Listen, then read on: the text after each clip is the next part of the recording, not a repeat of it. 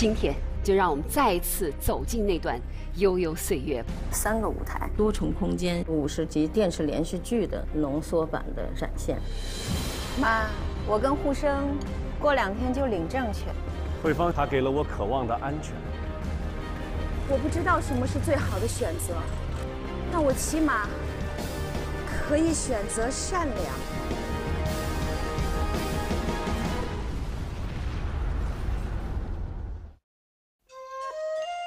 1990年底播出的50集电视剧《渴望》，讲述了上世纪60年代末至80年代末，刘慧芳、王沪生、宋大成、王亚茹等人横跨近20年的曲折故事。善良淳朴的车间工人刘慧芳，对来场劳动的大学毕业生王沪生照顾有加。你呀，这是感冒了，出点汗就好了。来，把药吃了。不顾母亲反对，与王沪生结为夫妻。真没想到你已经是我的妻子了，得性劲儿的。爱慕刘慧芳的车间副主任宋大成，和刘慧芳的好友徐月娟结了婚，但仍尽心帮助刘家。这个刷恐怕不成这个，你看它站不住，得买点那个腻子找补找补。刘慧芳萌生母爱，收养一名弃婴，却让本就不平静的婚姻生活更添波澜。你怎么能把孩子就这么扔了？你要去上班，我要去分配，谁来可怜咱们呢？那，你就可怜你自己去吧。10几年后，小芳的身世因为一次偶然真相大白，她的亲生母亲竟是王沪生的姐姐王亚茹。妈妈。善良朴实的刘慧芳面对生活，再次做出选择。回去吧，你妈妈呀，多盼着和你团圆。妈妈，别不要我。我已经想好了，小芳，我决定放弃了。慧芳现在比我更需要小芳。是我不好，是我把你变成今天这个样子的。原谅我，原谅我。今天，让我们再次走进渴望的那段观众，我相信，只要这熟悉的旋律响起，我们的内心还是会有波澜。这是一种很奇特的感受。1990年，北京电视艺术中心出品了这部电视剧《渴望》，这是中国大陆第一部室内长剧。在播出的时候，也形成了万人空巷、世人争说的情形。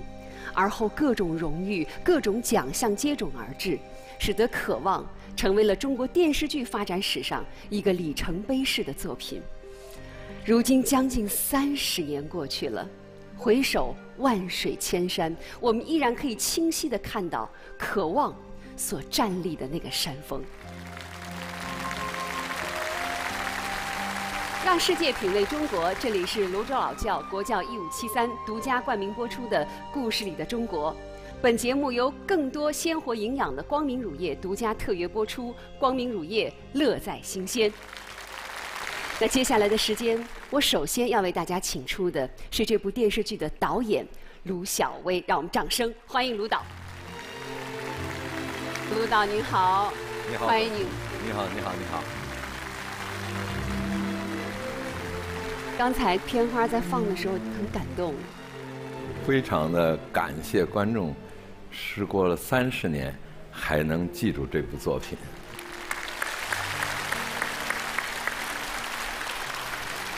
能先跟我们大家伙说说那时候是怎么会想起来要创作这样一部作品呢？当时的那个年代呢，中国的电视剧呢，还不是像现在这么丰富。大量的播出的都是国外的长连续剧，上了点岁数的人都还能记得阿信、雪姨呀。对，作为我们当时一个电视工作者哈，也很想就是拍出自己的长剧，就是觉得能拍一部给自己爸妈看的电视剧，爷爷、爸爸、儿子、孙子是吧？能够坐在一个电视前头看的节目。有一种说法哈，这个说当时这个剧的剧本就是几个圈子里的朋友在北京的一个饭桌上砍出来的，这种说法属实吗？属实，属实。是因为我们当时的编辑部呢，动员了北京的很多文学界的朋友一块儿来出主意，最后呢，由李晓明老师啊，就组成了一个7万字的一个故事。这个故事呢，就是一个大姑子的孩子丢了，弟媳妇儿捡着了，就是这么一个故事。围绕着一个被丢的一个孩子，一个弃婴开始展开的。燕子，你怎么才回来呀？哟，哪来的孩子啊？谁家的？捡的。捡的？燕子，你别着急，慢慢说，到底是怎么回事？剧中的刘慧芳文化不高，就在厂子里上班。妹妹小燕子去上学的时候，捡回来一个女婴，刘大妈为难了。哪儿捡来的？给我送哪儿去？家里这么俩大姑娘没出门子，放个孩子算怎么回事啊？可慧芳却用朴实的心留下了孩子，无怨无悔地养育着。正是这以刘慧芳为代表的社会普通人，用金子般的善良，才深深地打动了亿万观众的心。吃一点，病马上就会好的哈。当时是不是也有一个背景，就是北京电视艺术中心啊，也希望能够少花钱多办事儿。对，当时只给了我们很少很少的经费，好像是才有110万块钱的预算吧。110万，当时就想要拍50集吗？对。后来经过大家艰苦奋斗啊，我们仅花了97万，还节约了13万块钱交回去了。也就是说，2万都不到1集就拍出来了。是的。但那个时候，就那个年代拍1集电视剧，差不多也得10来万呢。您这只有别人1/5的这个成本，这是怎么做到的呢？处处省。我们的那个摄像机呢，都是电视台综艺节目用旧了的，给了我们。我们那个转换台还是人工自己焊了300多个点，这要拿手天天使劲一拍，才它的颜色一致。那么演员的酬金呢也非常低，我记得男主角100块钱1集吧。像天野老师这样的老艺术家，但他演的是配角，只有75块钱1集。那我们又租了一个不用的一个篮球棚来改造，做了一个摄影棚，租1年的时间才28000块钱。每天呢，大家又要动手，一块儿把第一天的景拆喽，安好第2天的景才能够发车。这样的就是不分演员还是职员，艰苦奋斗，才拍完了这部戏。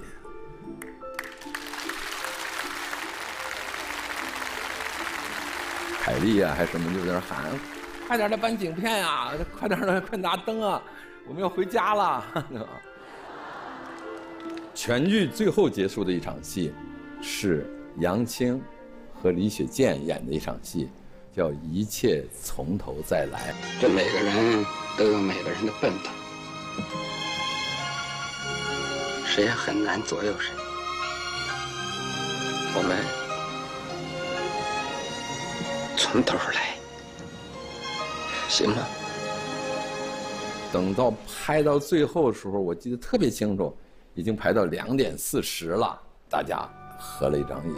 我当时说了一句话：他要好，他就欢喜50集；他要坏，就恶心50集吧。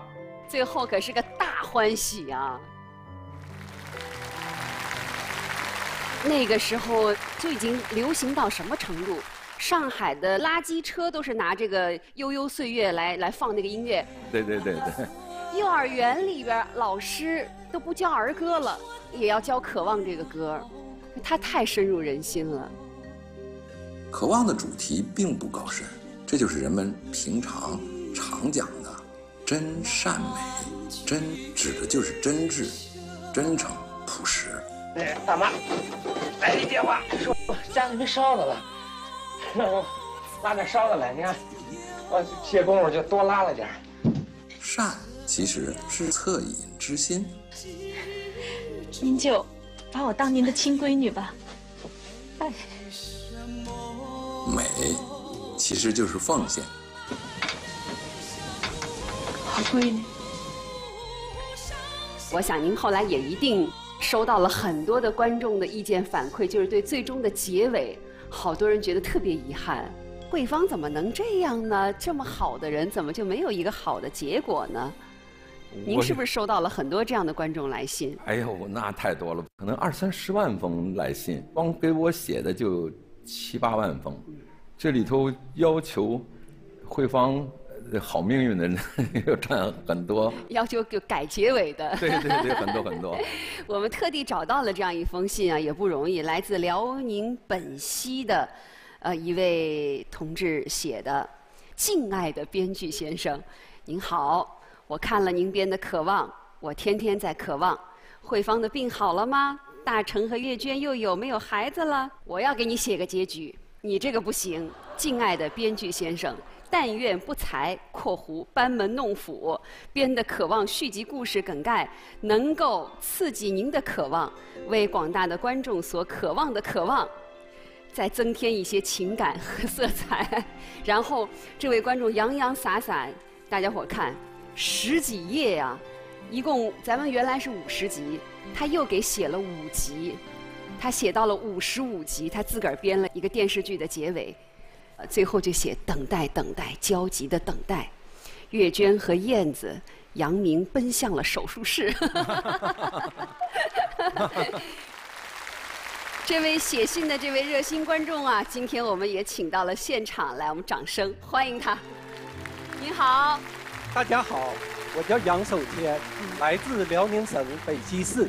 您给大家伙说说，你续的是一个什么样的结尾啊？我续写的是肖竹心搁美国回来，想带东东上美国留学去，结果他把装有钱包的包落在了出租车上，这时候有一个小偷上了出租车，看到了这个包，他拿起包就跑，正好遇到了宋大成，宋大成见义勇为，跟歹徒英勇搏斗，并光荣地负了伤。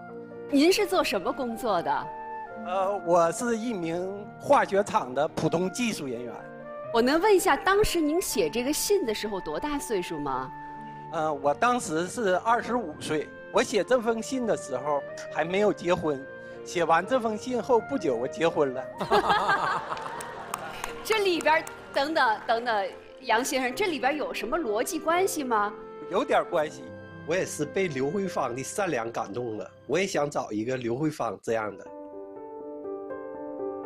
就是娶妻当娶刘慧芳是吗？对。您后来找到刘慧芳了吗？后来找到了我心中的刘慧芳，但她虽然没有刘慧芳那么漂亮，但她善良贤惠，我们恩恩爱爱。现在我女儿都结婚了，我都当上姥爷，抱外孙子了。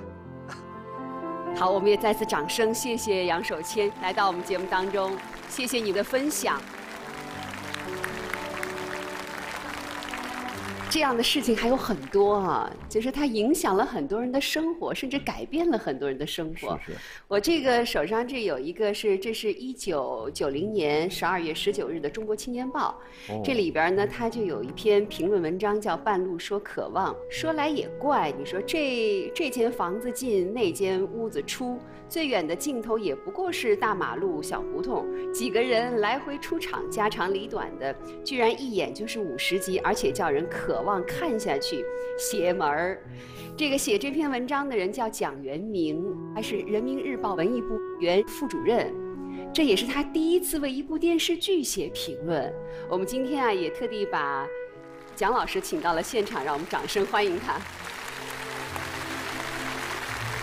您好，蒋老师，您好，欢迎您，欢迎您。您这是第一次给一部电视剧写评论是吗？就是刚开始没有想，这个电视剧开始演了，周围人就开始说这个渴望，哎呦，这渴望怎么好啊，怎么如何，逢人就讲渴望，哎呦，我说这个是不是咱得看看，就有想写点东西的冲动了。渴望这个戏啊，有两个效应，一个是轰动效应。进入改革开放，人们开始静下心来去寻找那些美好的东西。刘慧芳的善良唤起了人们的记忆，引起了共鸣，所以人们为她的悲欢离合而流泪，从心里祝愿她好人一生平安。所以渴望出来万人空巷，人人都说渴望。还有一个效应就是创新效应，就刚才说的10类电视剧，就一间房子，房子进进出出就这么大个地儿，他居然演了50集，真是没有想到。对。那我们在现实里找了这么一个故事，来挖掘人物，然后来提领思想。渴望正是用这朴素的待人处事的俗理儿，触动着最柔软的心灵，激起了人们对美好生活的无限向往和渴望。渴望最宝贵的地方是，它就是把生活原本的样子展现给大家。是。自己从家长里短里边去悟视到人心。对。从那个时候开始起，那个我们好电影、好电视啊，受到它的影响，提升了士气。91年，就是编辑部的故事。对。然后就是皇城根儿。对。那是92年的。对。这2部剧都是在刚才卢导说他们搭的那个棚子里边继续用，还是在那儿拍摄完成的一个景里边。对，当然后来接着你看，我爱我家，家有儿女。渴望的确是带了一个头，它带动了一大批中国电视剧，真正的让文艺作品可以贴近老百姓，就是一个里程碑。当时其实跟渴望一同在播出的还有一部电视剧《围城》。他们俩就有不太一样的风格。但是《围城》的作者钱钟书先生就说过一句话，他说：“红楼有荣宁2府，渴望有王刘2家。”这也可见，就是这个王刘2家10几年的这个情感纠葛，真的是牵动了无数人的心。我们今天要在这个舞台上重新再来演绎《渴望》这部经典作品。我们先一起来跟随田沁鑫导演看一看演员们展开围读会的情况。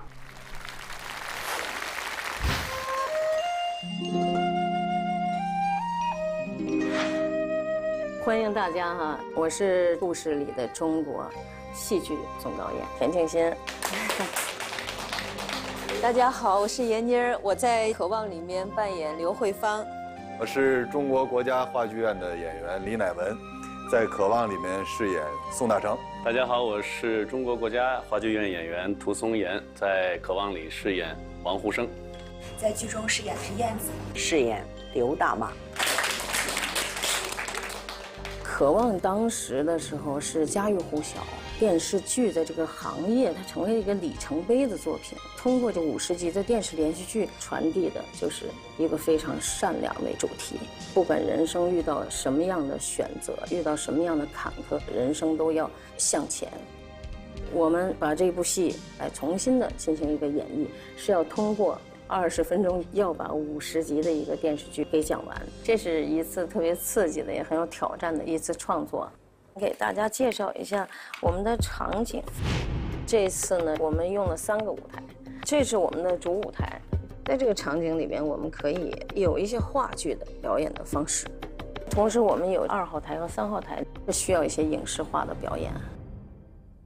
好，读一遍剧本。妈，你别难为大成，也别难为沪生了。妈，我知道你是为了我好，你信任大成，可我呢，能看到沪生的好。这次你就让我自己选吧。我很喜欢刘慧芳，其实我也是这样一个人。不管怎么样，我就说我一定要倾听我自己内心的声音，我要做出一个我人生的选择，哪怕这个是错的。来，往下。就在我和沪生准备登记结婚的时候，生活又给了我一道意外的选择题。一个襁褓中的孩子放在桌子上，孩子哭闹着。姐，要么我把它给扔回去。你当小猫小狗呢？你给它扔回去。你说你给咱们家添了多大的乱呢？你给你姐添了多大的乱？我看这个剧本，我的感觉，戏里面就讲的是人生的几种选择。我要选择善良。其实善良不是那么简单的。我其实就觉得他在该说的一些东西，他说的反倒少了。我也不知道我说的对不对。其实刘慧芳，我觉得她还是一个态度上的问题。她这个反应啊，她不像别人似的直接拿个性的态度来反映她自己，她所有的反应都是平和的，她都不反应。但是你要一说这个，我就明白了。其实她塑造了一个善良的这一个典范。我们底色就是善良的，那就是我们千千万万的中国的人民这个底色。所以说，它是平凡中的一种伟大。其实这个人本身的一种强大的这种善良的东西支撑在他的那种底色上。他还有一个最大的一个底色就是放弃，就都不行，那我就放弃。但是我放弃的是事儿，我不放弃的是我做人的原则。这样看还是很强大的。可能到了我这个年纪，我就忽然能明白刘慧芳这个人，一个女性的一个强大，她内心的一种善良，她是为别人考虑。我这闺女啊，心里全是热乎气儿，眼里就没有坏人。她总惦着给别人好，总想做个好人。我渴望一种生活图景，一种温暖，一种爱，一种善良。我只想做我认为对的事儿。我不知道什么是最好的选择，但我起码可以选择善良。何为善良呢？善良是一个很高级的境界。这样的人往往是厚德载物的，是宽广博大的，有着雅量的。重新演绎《渴望》，我们希望能够让更多的人看到刘慧芳身上善良的品质。我们会说上善若水。善良有的时候看上去是软弱的，但其实它是我们内心最强大的一股力量。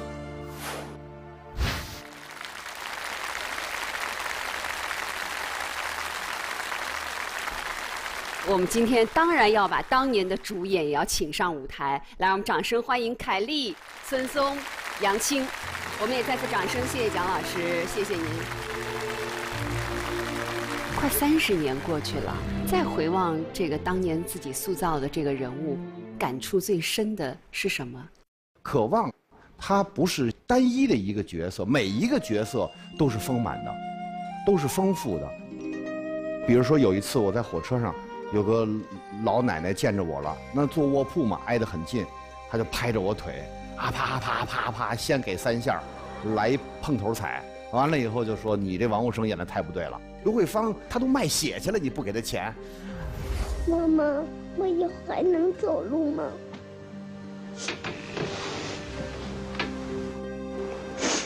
能，一定能走路。放心吧啊！你的钱呢？一边说着这还拍着我。完了以后，我说大妈，我当时不知道刘慧芳缺钱。我说你哪场戏看他找我要钱来着？我说我们家有钱，从小都不用我操心管钱的事儿，所以我不知道他缺钱。他说那你就更不对了。我一看我这车厢住不了了，我说你等会儿我到旁边车厢，我上厕所去啊，我就走了。所以有时候吧，观众容易把生活中的孙松和这个王沪生混淆，但我还是很满足的。毕竟你们爱刘慧芳的那一瞬间，你们肯定想到了王沪生。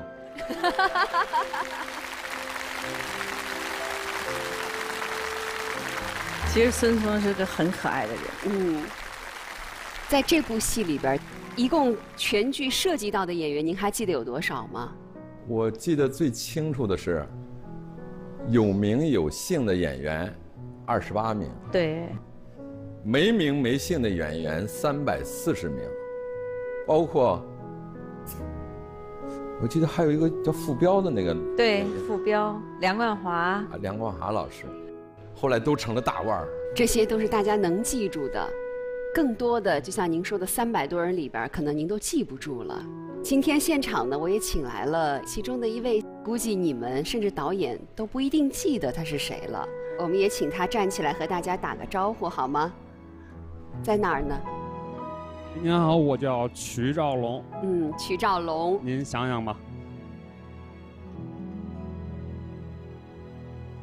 是不是演东东的呀？他当年肯定很小啊。是你儿子吗？你是我儿子吗？是我儿子吗？这话问的。是吗？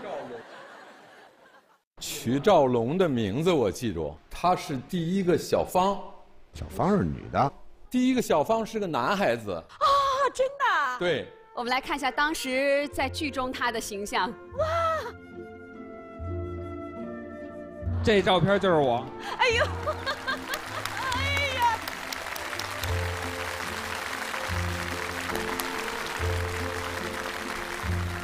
我们都不知道他是个男孩，你知道吗，凯丽？我也不知道是男孩。对呀。兆龙，你当时多大？5、6个月大。这孩子特别的乖。就是他从来都不哭，我当时特别有印象，因为我觉得那个灯啊可能会照到孩子的眼睛，所以只要是拍摄完了，我就马上用手就遮着他的眼光，因为他不然的话他就哪儿亮看哪儿。你现在的眼睛没事儿吧？哦，我现在眼睛特别好，每年都有体检，眼睛年年1.5。这就放心了。当时这个凯丽老师老给你捂呢。谢谢您。哎呀，我好想拥抱你一下，好吗？我真的好想抱抱你，这大小方了。当年起码抱了你2、3个月有，还挺高兴的。哎呀。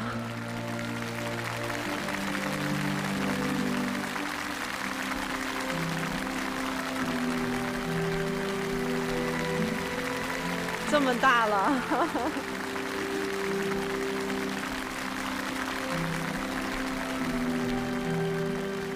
选中的时候是3个月，副导演选中让我来看，我说这孩子好，脑袋大，眼睛大，眼睛大，对吧？他小时候就是这样，没变，还是那个样子。杨青拍完月娟这个角色，心里有什么特别的感受吗？我觉得这是一部有着大爱的作品。我饰演的徐月娟，她是那种北京老式家庭中的闺秀，虽然性格很泼辣，但是我觉得她嘴硬心软，骨子里是个很善良的人。去吧。哎，慧芳，慧芳，哎，来了，快快快快，接一把，早给你买得了。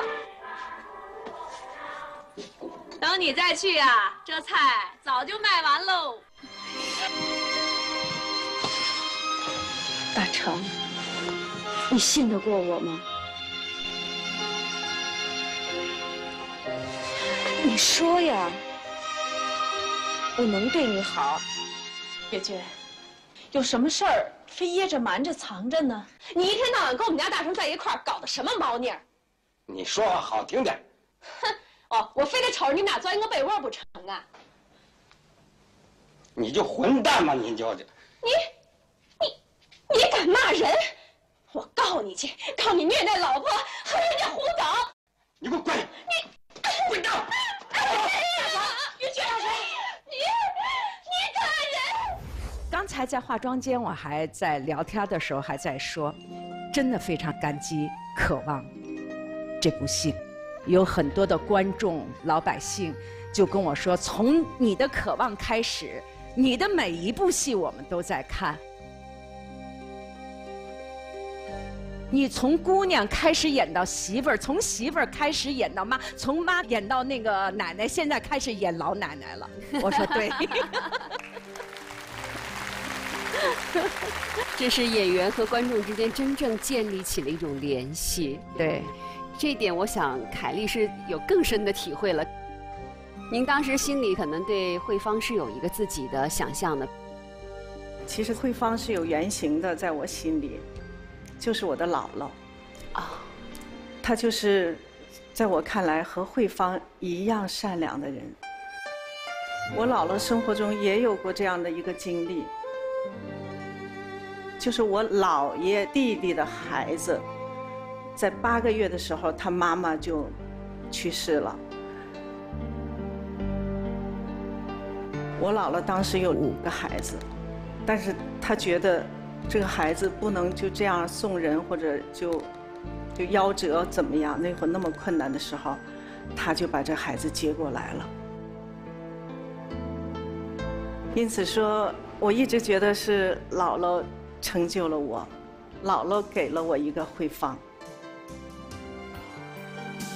我觉得慧芳最打动人的一点，就是她是一个好人，她就觉得你有难的时候，我就必须这样做，不然的话我心里过不去。其实为别人着想，就是一种最大的善良。虽然我们可以说你这个人物还可以这样设定或者那样的一种结局，但是人们对美好善良的一种渴望，一定是永远存在的。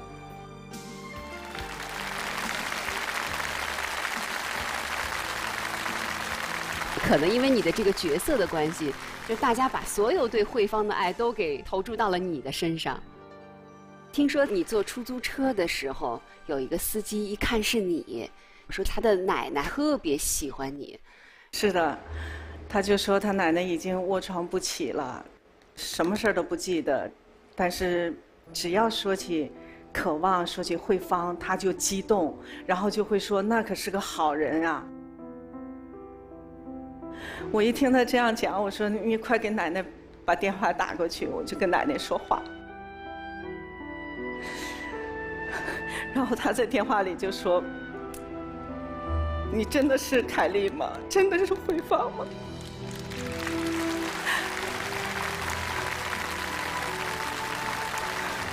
我说我是演慧芳的凯丽。但是我听到你说话，我就咽气我都直了。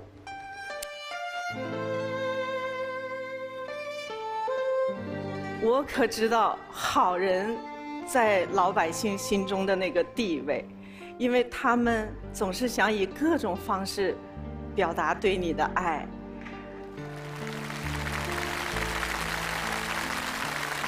那今天我们这舞台上是要把渴望重新以戏剧的方式来演绎的，大家也充满期待，它会以一种什么样的形态出现呢？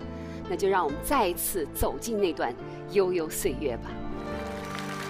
谢谢你们，可以在台下稍微休息一会儿。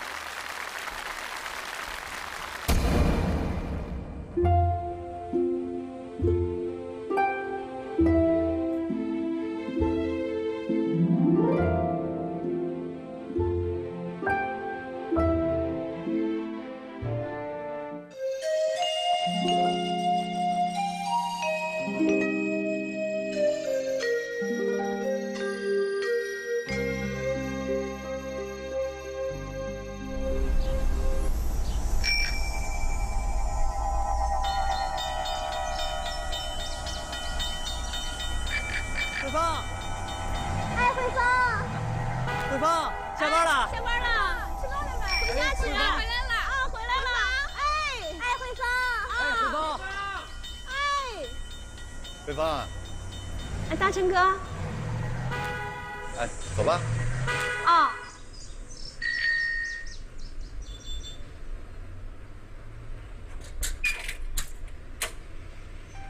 我叫刘慧芳。起小在北京胡同里长大。我叫宋大成，跟慧芳是邻居，我们都是东风机械厂的工人。大成人老实，他是我们车间副主任，他老照顾我。有时候我想，我要有这么一亲哥就好了。我也是，我就想着，我要有这么个亲妹就好了。哎，酸梅汤。啊，想喝吗？嗯。走，喝去。师傅，来碗酸梅汤。好嘞。师傅您多盛点。行。来，给你。嗯。大成哥你。啊不，你喝，你喝。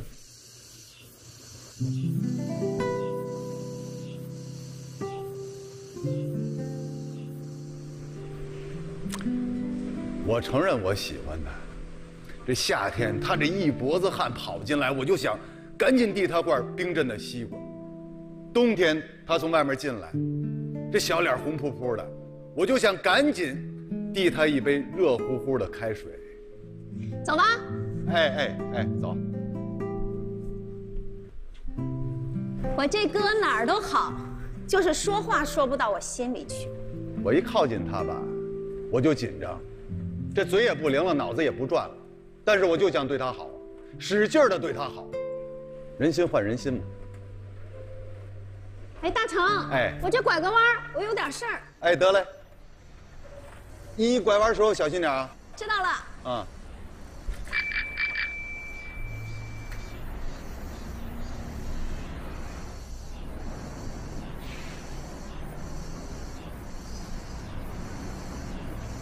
我叫王虎生，出生在干部家庭，大学生。可因为爸爸的缘故，被下放到东风机械厂劳动。我的世界是黑色的、灰暗的。可我的师傅刘慧芳关心我、照顾我，她就像一道光照进我的生活。她是我唯一的希望和慰藉。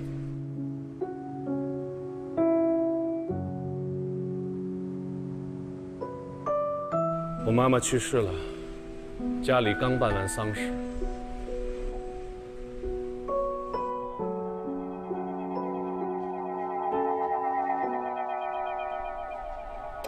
刘大妈，这表我给您修好了啊。师傅告了点油，其实没什么大毛病。是吗？啊，哎，我给您听听。哎，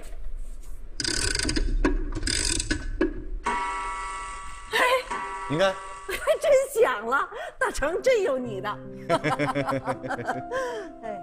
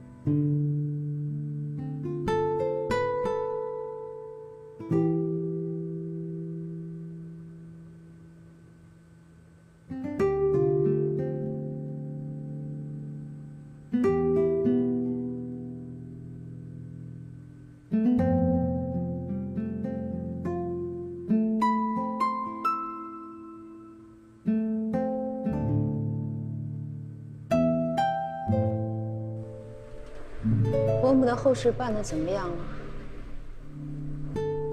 刚都办完，我妈走了，我姐也要走。姐要去哪儿啊？河南农村参加医疗队。师傅，我爸在监狱里还不知道什么时候能出来。我身边一个亲人都没有。别难过，小王，师傅会对你好的。还有工厂，咱们很多同事。师傅，你第一句话我听清楚了，那你答应我，一辈子不离开我好吗？小王，你冷静一点。师傅，我求你了，别离开我好吗？师傅，我求你了，答应我。不要这样嘛！对不起，对不起，师傅，我失去了理智，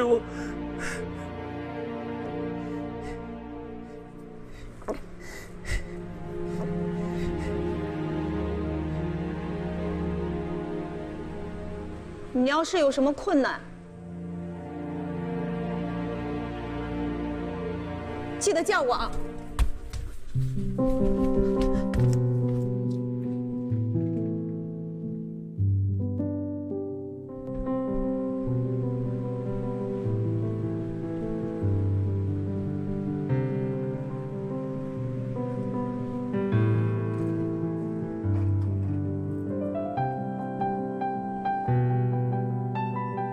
这一生会走过很多岔路口，要做很多选择，就像放弃需要勇气一样，其实选择也需要勇气。我叫王雅茹，顾生他姐。在母亲病逝、父亲坐牢的日子里，我和顾生相依为命。顾生，他选择了一个工人阶级家庭的女孩子谈恋爱，我不知道该怎么劝他。我的心中涌动着一种说不清的渴望，我要做我人生中最重要的一次选择。慧芳似乎已经做出了选择，我在她脸上看到了笑容。我不知道我们俩能不能幸福，但这一刻，心底的渴望让我必须抓住点什么。今儿下了班啊，要去刘大妈家吃饺子。大妈跟我说了，顾生会在。大妈还跟我说，让我提一下我们俩的事儿。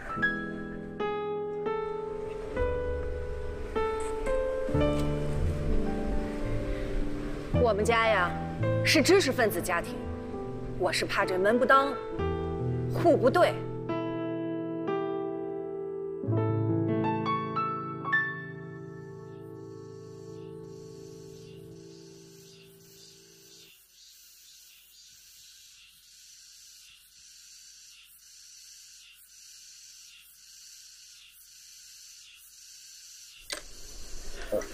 我从没吃过这么憋屈的一顿饭。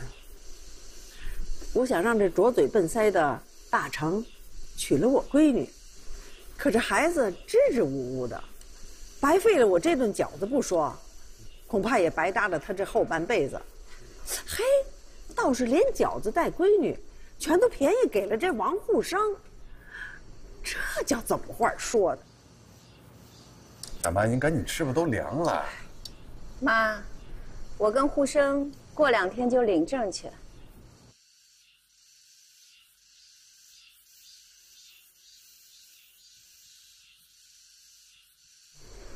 王沪生，哎，知道为什么吃茴香馅饺子吗？不知道啊。大成，你说。因为慧芳爱吃。他还爱吃什么？他就爱吃个炸酱面、爆肚、馅饼、卤煮火烧、糖火烧、耳朵眼炸糕，还有茴香馅饺子。对。你听听，你听听人家大成。妈，你就别难为大成了，也别难为沪生了。大成。哎。我喜欢沪生，想嫁给他。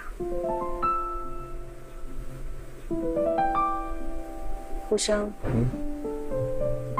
大成从小就对我好，他就像我亲哥。妈，我也知道你是为了我好，你信任大成，你想给我找一份眼巴前的安全，可我呢？能看出沪生的好，这一回你就让我自己选。这也是迷了心窍了，没上成大学，瞅人知识分子就拔不动腿。我这心里怎么这么堵得慌？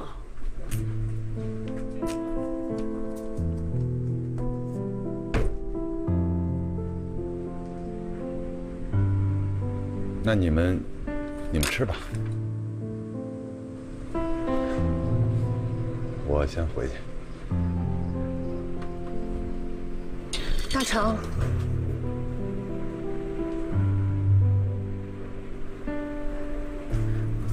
哎，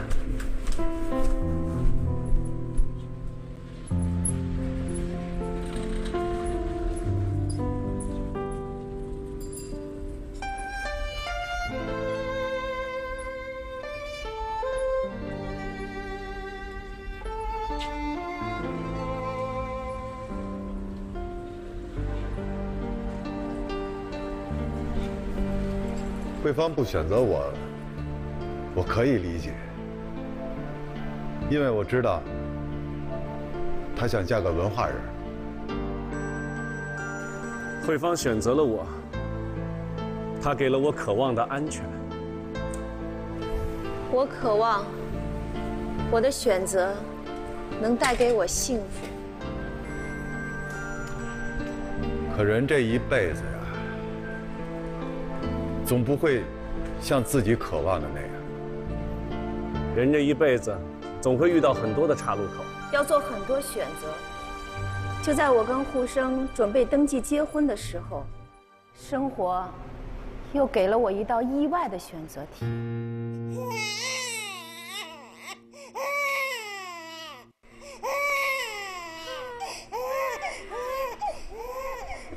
妈，他总哭，我还想哭呢。你们两个丫头片子，加我一寡妇，这就来了一个小丫头片子，这往后的日子怎么过呀？你说怎么过？姐，要么我把他给扔回去。你当小猫小狗呢？你给它扔回去。你捡个小猫小狗，你能给它扔回去吗？不能。那这小人呢？不能，不能。你说你给咱们家添了多大的乱呢？你给你姐添了多大的乱？刘慧芳，你妈我倒没什么，我说你呢啊，你从此家无宁日了，你就等着吧你。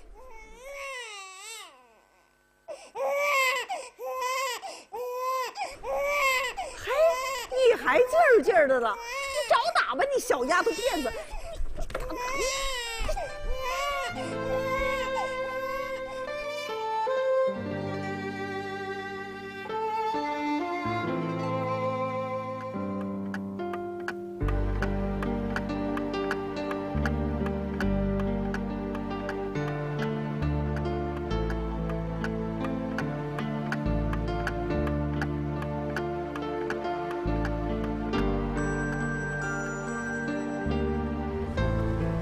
自从收养了小芳，我跟慧芳就闹了很多的别扭。沪生渴望有自己的孩子，可东东出生以后，我并没觉得日子舒心到哪儿去。我的人生再一次面对一个让我难过的选择。沪生，那篇论文我给你翻好了。他叫肖竹新吧？啊，对。我跟竹心正在研究课题。啊，我帮他翻译资料。我不懂英文，也帮不上你什么。是德文。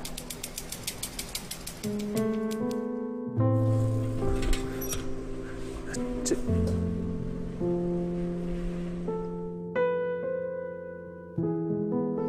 累了就歇会儿，听听肖邦的 E 大调钢琴曲。记得上大学那会儿，咱们经常一块儿听。后来跟你分手了，我就不再听了。竹心是沪生的初恋，要不是当年沪生的成分问题，他们俩也不会分开。就在我跟沪生离婚的那天，沪生带着东东走了，我哭了好久，然后带着小芳回到了我自己的家。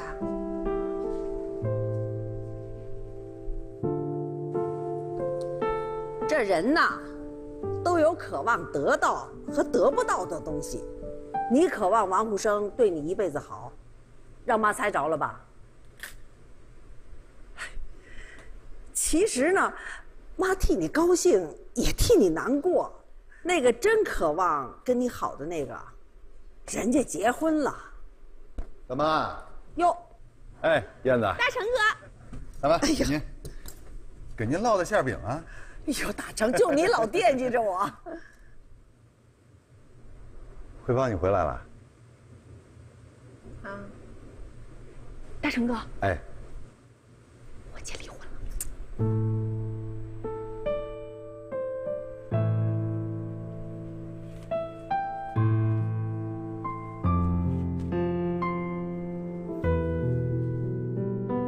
慧芳。姐。燕子。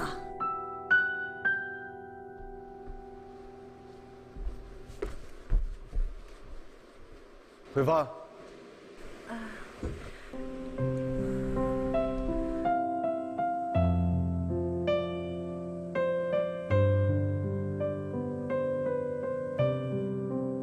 宋大成，叫他干嘛呀？月娟。对，这是我的媳妇儿月娟。还知道我是你媳妇儿啊？你干嘛呀？什么叫我干嘛呀？啊！我告诉你，你要是想捅破这层窗户纸，那咱们今儿就打开天窗说亮话。月娟，咱们两家街里街坊这么多，你甭跟我这儿套词啊！看我们大成当上经理了，就什么猫啊狗啊的都往上呼。说什么呢你？干什么？说话怎么这么难听啊？哟，嫌难听了，甭往一块儿凑啊！别以为别人都是瞎子聋子的，怎么着，还非得让我看着你们俩钻一被窝去呀？月娟，你混蛋！宋大成，你敢跟我动手，我告你去！我告你虐待老婆，跟别人胡搞！家去，回家去！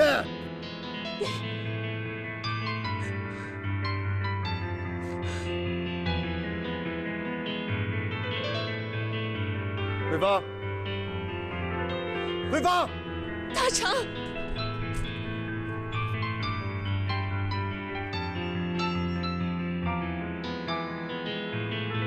我是真没想到，像慧芳这么善良的人，她这一生遇到了太多的坎坷。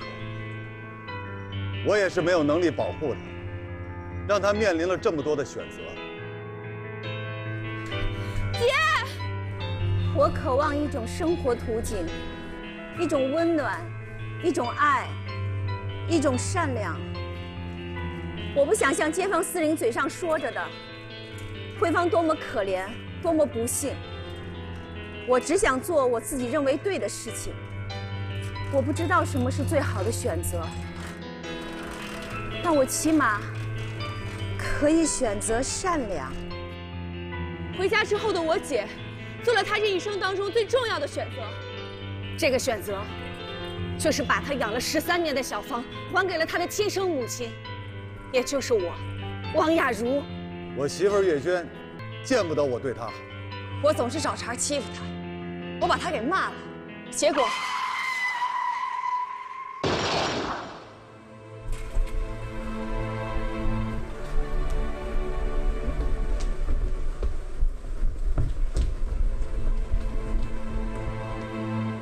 慧芳在医院昏迷了好几天，我以为她醒过来之后会责怪我，可是她并没有。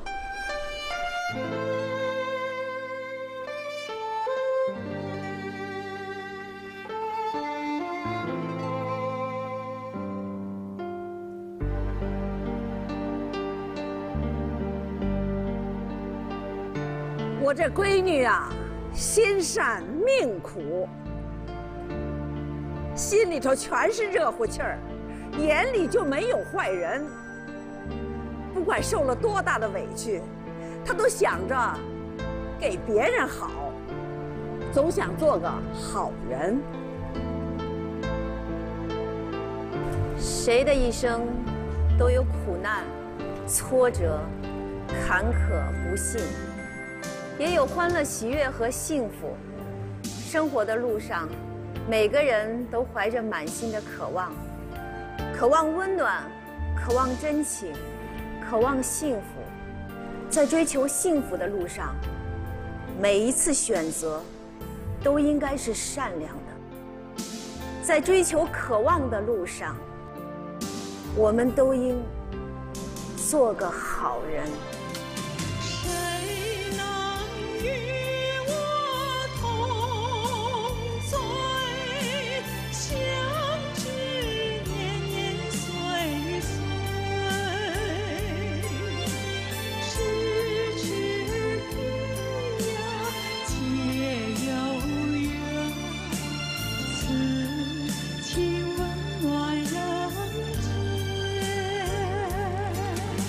谁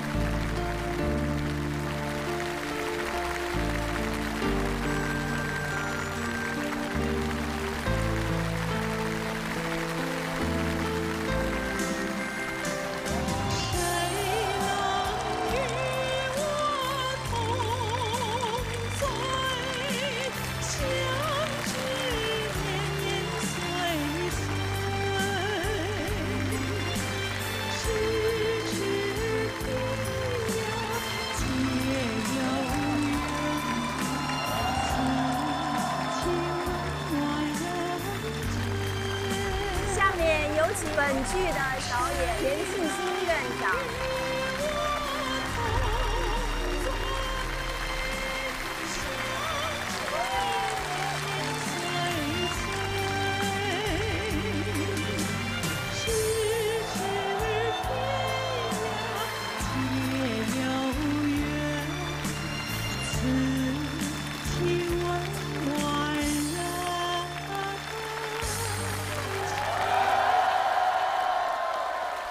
让世界品味中国，这里是泸州老窖国教1573独家冠名播出的《故事里的中国》。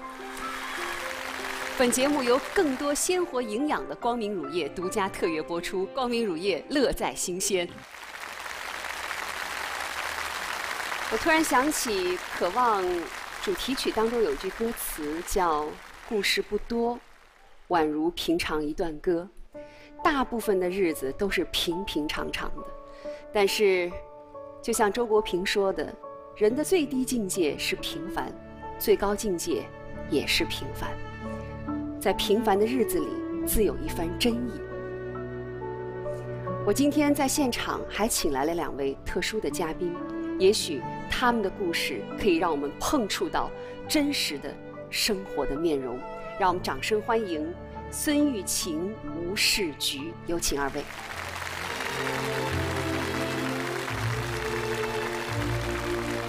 哎，您好，您认得我吗？我认了。啊，认得，太好了。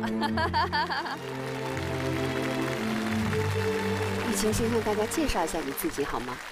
大家好，我叫孙玉琴，老家呢是在湖北随州市。你今年有多大了？我今年28岁。还在念书吗？对，现在正在北京航空航天大学读博。我读的是英语专业。身边这位是你的妈妈吗？对，是我妈。你好，吴大妈。好，你好。啊，我妈说你好。我的故事呢，跟渴望其实有一部分关联。在咱们渴望热播的时候，也就是91年的时候，我也是由我的养父母抱养而来的。他们在哪里捡到了你？他们在湖北的随州市的火车站，然后他们也是外出有事情，然后回来的时候就遇到我在一个行李袋里面，然后就把我抱回家。因为本来身体也比较小，抱过来，然后还不足1岁的时候，我的身体就突然不好，他们就把我连夜送到我们那边的医院。就是那个时候其实是没有钱去治疗的，然后他们2个老人就甚至说可以跪在医生面前求着说怎么样都要去救活这个孩子。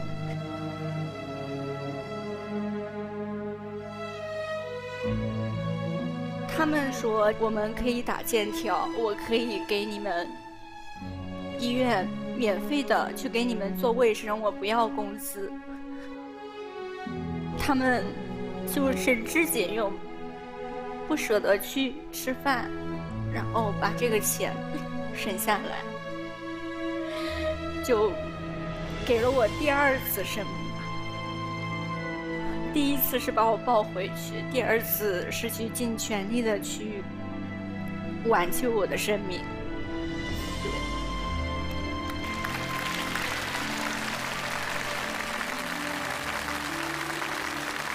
那他们怎么来抚养你呢？我养父当时是小学的老师，我妈就每天在学校里面各个垃圾桶去捡那些饮料瓶，一天不知道要去垃圾池去翻多少遍。那个时候我爸已经70多岁了，接近80多岁。我爸就是负责把它分类，然后大概就是每天坚持着背到20多公里外的地方去卖。大概一天能卖多少钱？一天其实也就是卖几块钱。雨晴现在已经在读博士了，也就是说，这样一个家庭，不仅抚养你长大，而且抚养你成才。对，我记忆最深的是我高3那年，就是10年那年，我爸是84岁。我爸的状况已经不是很好，然后我就跟我妈说，我想要留在家里照顾我爸。然后我妈就说，你要考大学，你要上学。当时我爸就是基本上没有办法说话了，就说了半天，说你要好好学习，要有出息。就这样，我当天就走了。然后第2天，我爸就不在了。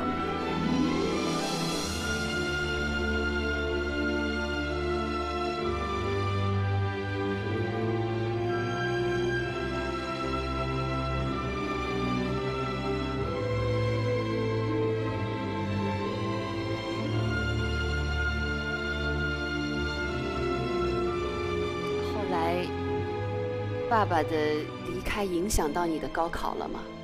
当时确实考得不好，然后报的是高职高专，因为虽然是够了3本的分数，但是3本一般是比较贵的，然后高职高专的话，1年的学费是4、5千左右，所以我当时就毫不犹豫的就选择去读这个高职高专，也就是我们说的专科。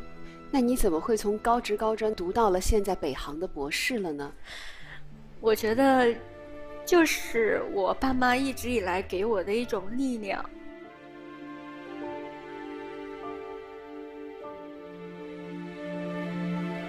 我想让他们知道我一直都比较努力，我想让他们以这样一个女儿而感到有一些自豪。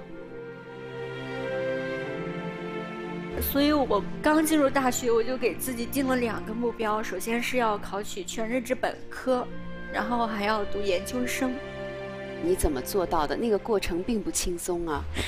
对，不是很轻松。然后在学校做兼职，一天大概做3个家教吧，周末的时候。除此之外，我大一周1到周5就在那个食堂打工。但是它确实解决我一个很大的问题，吃饭的问题。对。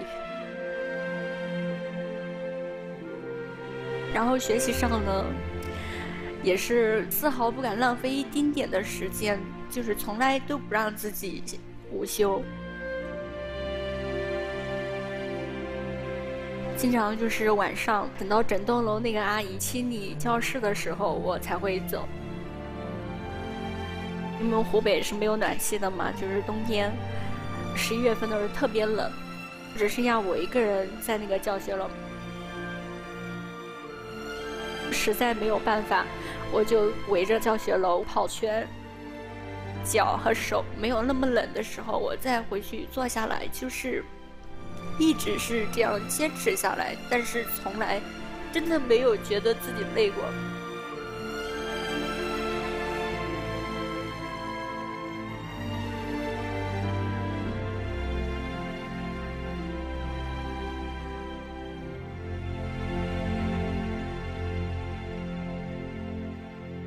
你在2年的大专以后如愿考上了本科，现在已经在读博士了。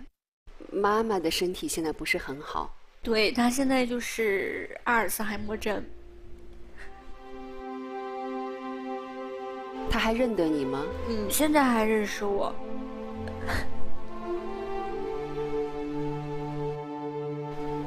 大妈，叫你，喊你呢。闺女是好闺女吧？哦，好闺女。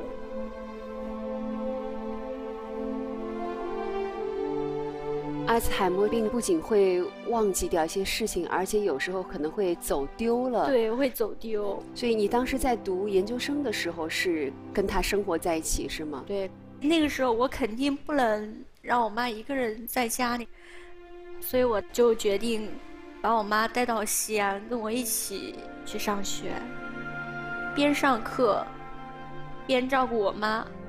通常的状况就是我前脚去上课，后脚我妈就走了。她经常会一个人走10几里路，直到别人来给我打电话，说你妈妈是不是叫什么名字？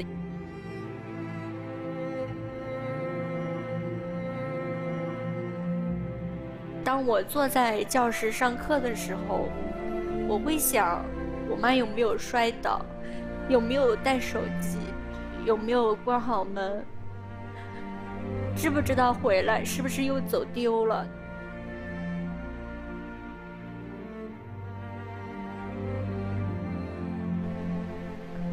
我觉得正是这样的时候才需要我，真的，在我最需要的时候，他也同样给了我付出，所以我想陪伴他。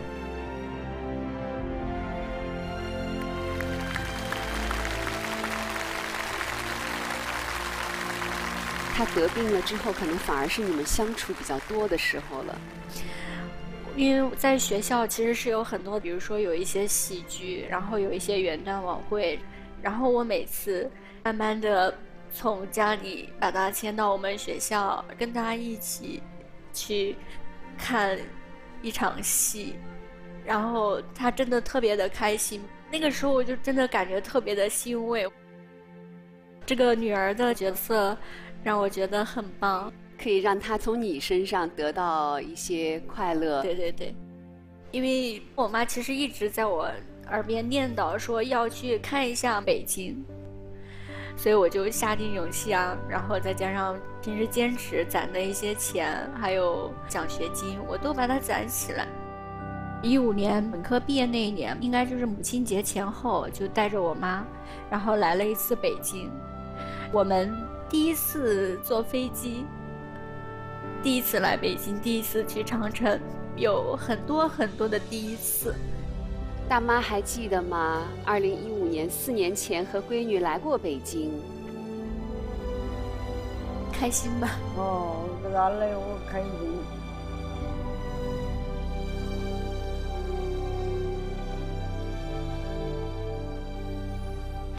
你有什么样的愿望吗？对未来？我觉得今天说的这个渴望，其实我自己也有自己的渴望。我觉得我真的很渴望我妈可以多留给我一些时间。我也渴望自己能够延续我爸妈这种善良，这份善良，去长大有能力之后去做一些事情。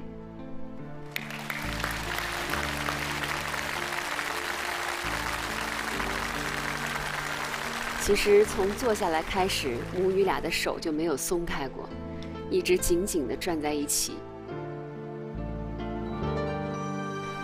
这个故事的开头是这个妈妈并不认识这个孩子，这个故事的结尾也许是有一天这个妈妈又一次不认识这个孩子。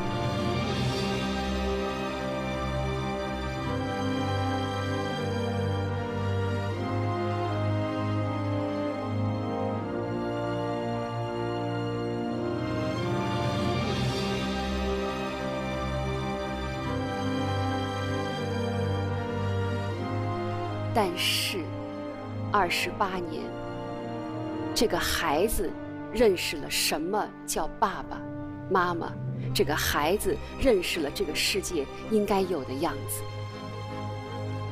在他长大成人能够做出选择的时候，他和自己的父母一样选择了善良。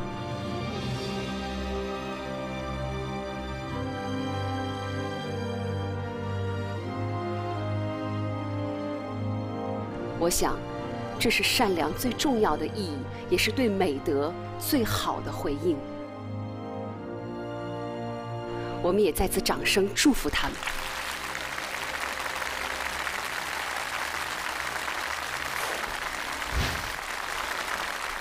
我们今天可以说是因为当年的电视剧《渴望》相聚在了一起。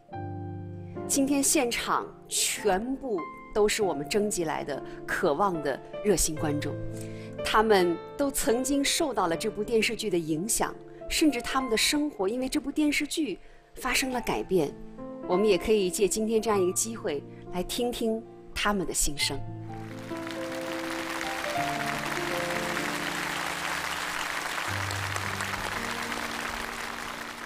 当年我是中国邮政集团公司北京市海淀区分公司双榆树邮政支局的投递股长。寄往渴望剧组的20多万观众的信，都是经过我们的手一一传递的。虽然我们没见过来信者，但是我们把他们的渴望、盼望及时准确地投递到了。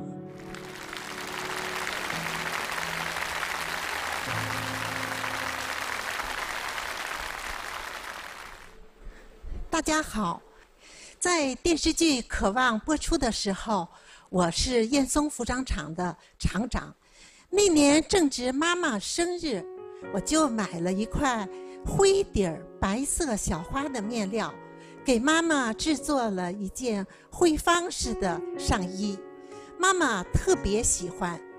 今年妈妈已经离开我14年了，那幸福快乐的生日场面回忆起来还是记忆犹新，永远忘不了。妈妈，我想你。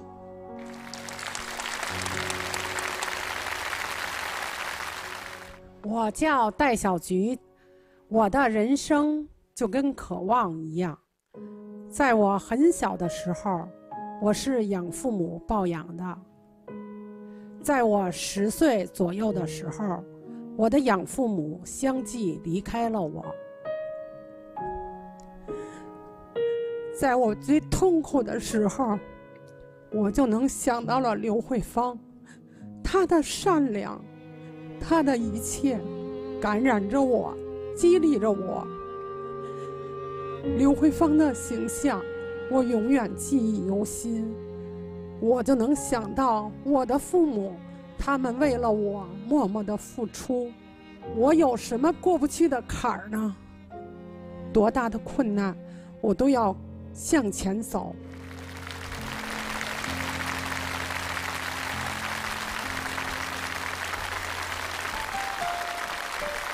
一首歌，一段旋律，一部经典，一个时代。将近30年过去了，可能容颜老去，但是永远不老的就是那份善良，它一定会，它必将会永远传递下去。那我们今天是不是也请凯丽姐在现场再次唱响好人一生平安，祝愿天下所有善良的好人们平安幸福。